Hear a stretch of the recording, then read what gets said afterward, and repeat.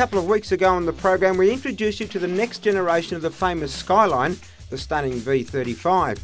Great new lines and plenty of style, and most importantly the change in power plant to the normally aspirated V6 3.5 litre. For the purist, a shock to the system. Gone is the 2.6 litre inline 6 with all that turbocharged grunt, and in many eyes possibly the end of the cult status of this iconic of marques.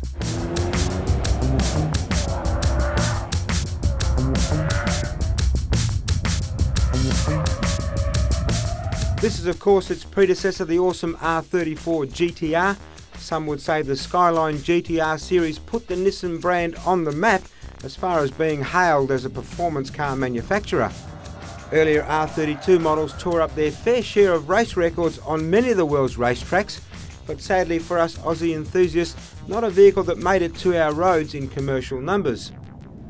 In recent times that of course has all changed, with these incredible bits of gear complied and available in dealerships via the specialist and enthusiast vehicle scheme. So cue our opportunity to get a close-up look at what all the fuss is about, naturally from behind the wheel, and in what we call in the business a spirited road test.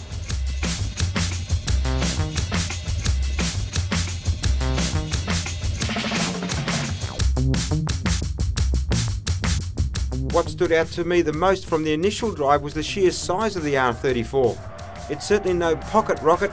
The substantial dimensions are matched by its 1500 kg plus waistline. Nissan have tried very hard to battle the obesity by fitting aluminium bonnets and front guards to the GTR. That said, its overall size contributes considerably to the extremely smooth and comfortable ride. A great driving position and cool race-style seats put you very much in control even during the wildest manoeuvres.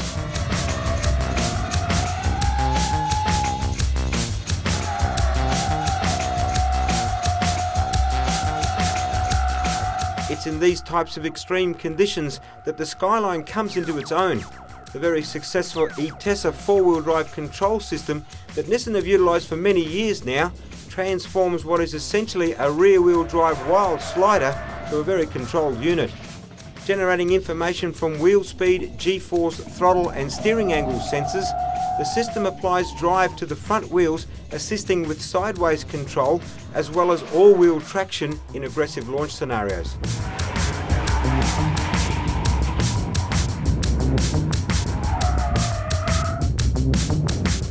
The GTR is also fitted with high-CAS rear-wheel steering.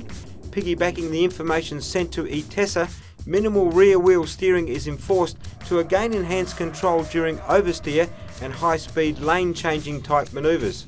As I mentioned earlier, under the bonnet the familiar RB series 2.6 litre twin-turboed intercooled 6.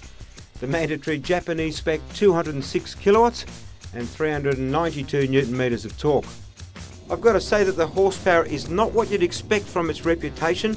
However, in saying so, while banging it up through the gears, it feels quite tame until you check out the very rapidly climbing k's per hour dial.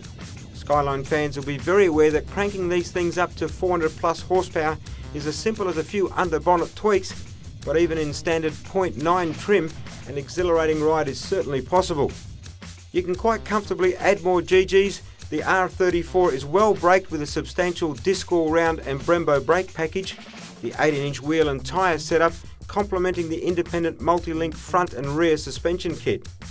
Well, if looks could kill, this is the full firing squad. The GTR is definitely my cup of tea, just aggressive enough to make a statement, but still stylish and luxury stacked. Love the colour. A low K's unit like this should retail sub 80 grand. If you want to stand out while still sitting down, this is the man.